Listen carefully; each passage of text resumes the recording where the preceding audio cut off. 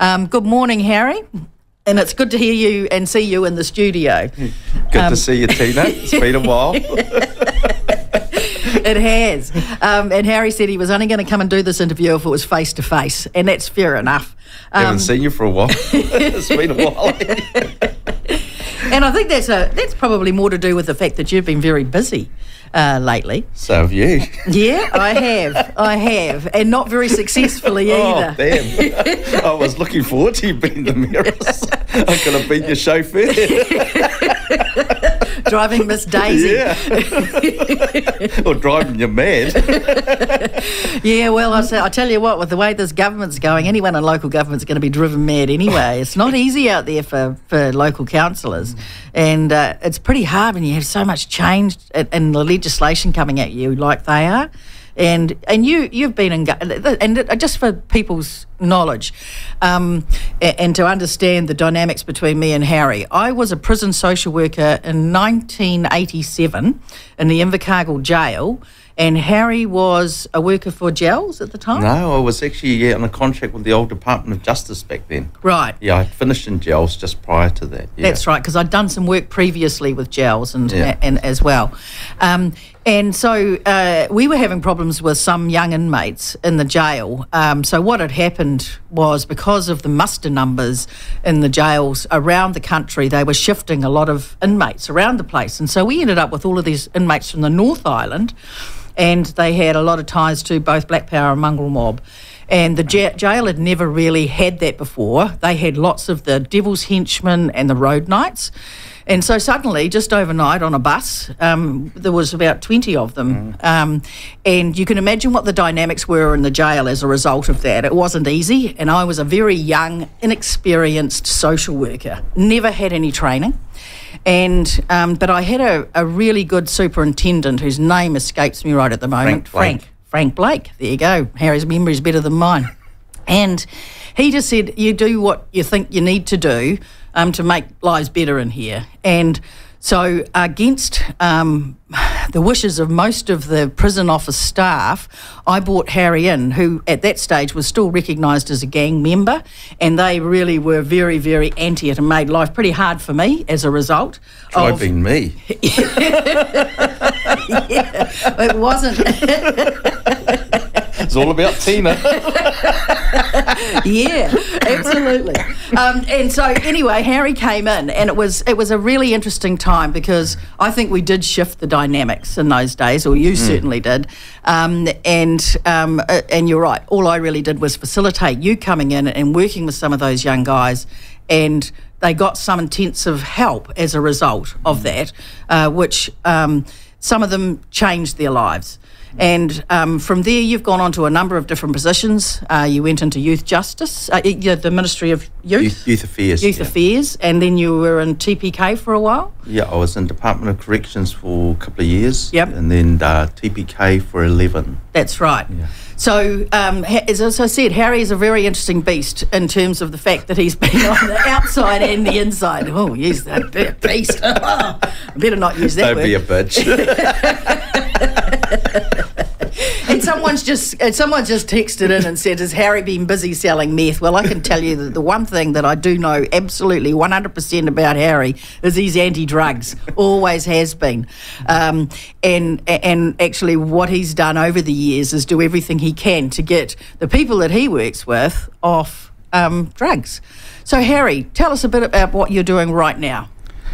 Yeah, good question. Right now I'm doing Section 27 cultural reports for the courts. And so what are they for? They're for when people are going up for sentencing. It's kind of like an in-depth probation report.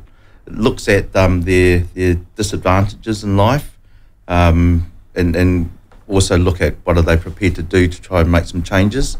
You know, basically the disadvantages that's contributed to their offending behaviour, and what they need to do and what they're prepared to do. And through that, they're entitled to some discounts. So I do that. We also run. Do you think they actually work, Harry? Yeah, I think they do. In fact, it's been quite interesting because, I've become this mentor. A number of my clients have gone on, served some are still currently serving their prison sentences, and they've asked me to mentor them through their journey, which I thought, quite remarkable. In fact, one of the guys, I'll tell you the story. I got this, like the lawyers contact us, we do a quote, goes to legal aid approves it, we go ahead and do the interview, and this guy was in Mount Eden, and I sort of looked at his name and I thought, shit, I think I know this name. And he was actually a Black Power president. Anyway, this is during COVID, so going to Mount Eden, and we both had masks on, get into the interview room, and he says, is that you, Harry? And I said, yeah, I hope so. It seems to be my standard reply these days. And he said, do you remember me? I was like, do I remember you? Well, I've met so many people in my life. and I had to say, well, he did look familiar. And he was actually from Invercargill. Oh, right. Yeah. And he was doing he was up for some quite horrendous offending. And he said to me, he said, look, bro, he said, I'm really sick of this life. He said, do what you can for me with your report. So I'd done a good report for him. And this guy's been through all sorts of bloody trauma in his life, from basically, if you look at his background, the guy didn't have a bloody chance, from virtually from birth. And anyway, I did this report, and the judge gave him some discount, but he ended up I think he's doing about 4 years. And then he contacted me. He said, look, thanks very much for the report. It really reflected where I've been.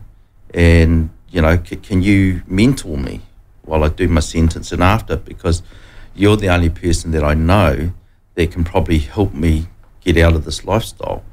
So I've agreed to that. And so we keep in touch. Another chap that I did a report for, he actually lived quite a sort of remarkable life. He was born, his father was Pākehā, his mother was Māori, and he was quite dark. And he said, my father's a racist, and basically just beat the crap out of him because the father suspected he wasn't his child. Yeah. And this guy goes on, he's now into his early 50s, and he's, through all the stuff that he's gone through, he actually came out reasonably well. And he was a tutor at a polytech, and he's a tradesman, and he's got his own business. But through the interview process, I managed to pick up something that he's never ever shared with anyone, and that he'd actually been molested when he was a child by a woman. And wow. Yeah, and so he actually just the emotions overtook him, and it was good that his wife was there. And we managed, the judge gave him a good sentence, and again, he's another chap that said to me, he said, look, thank you very much, this is something that I've never shared with anyone, least of all my wife, which I've shared everything with. And so they're now working on how to deal with the trauma that he's... So to answer your question, yes, I think they do work, not just because it gets them a lighter sentence, but it actually confronts them with their own issues, and those that choose to take up the challenge to do something about it, we make some progress there. And do they monitor them? I mean, this is the one thing I always worry about the correction system, and with all of your best endeavours to not set up a program, but sort of chart a way through for the person that you're doing the cultural report for, who's coming in to actually check that some of those deliverables, for want of a better government term, are actually happening, so that the person can actually deliver and have less crime, basically, or commit less crime. I think my understanding of them, and that's talking to an ex-parole board member, is that these reports actually stay on their files.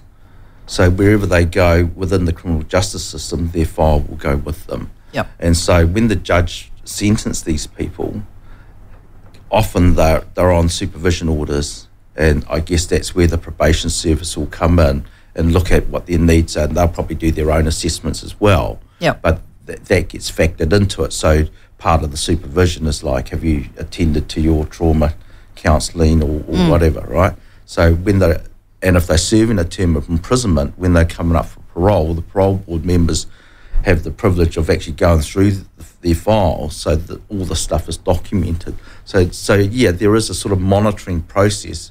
And well, it's not monitoring, but it's there. Yep. As information along with quite often their psychological reports, their AOD assessments and so forth.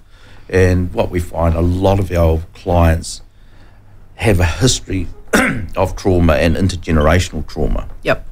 And so it's quite ingrained, and these people kind of like end up in this sort of cycle where they can't get out of. And you would have experienced that when you were working in Invercargill prison.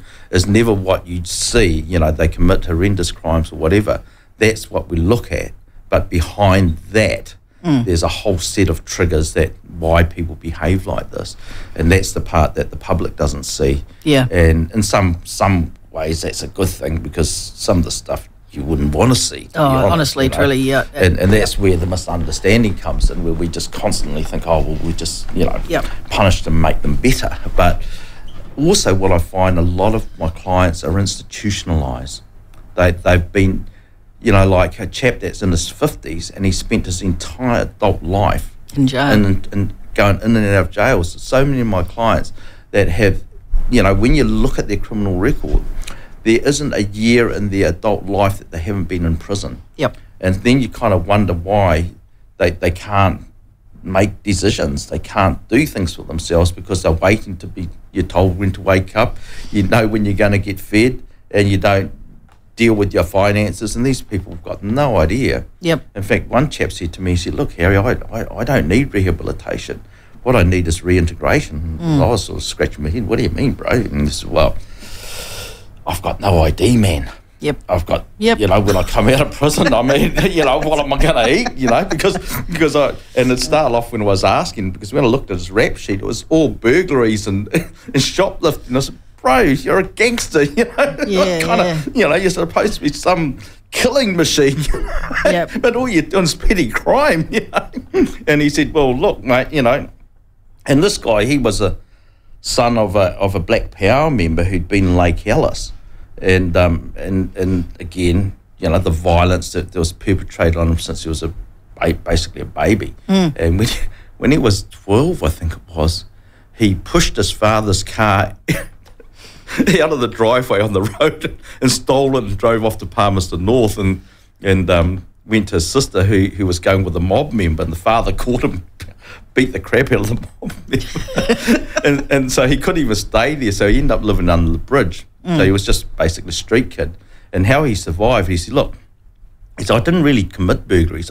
I just went in there to have a shower and to have a feed. And if I see a bit of clothing that fitted me, I'd take it. He said, but he said, I didn't really want to steal anything. I just want to have a shower, you know. Like, and when you get that insight, and this guy's been in and out of jail all his bloody life, and the awful, this petty crime stuff. Yep. And he says, look, the one time I got on the benefit was I got my cousin to go into Windsor, he couldn't read or write, you know, no schooling, and so he got on her unemployment benefit, but the cousin gave her bank account. Oh, so he never got a penny out of it. Oh, God.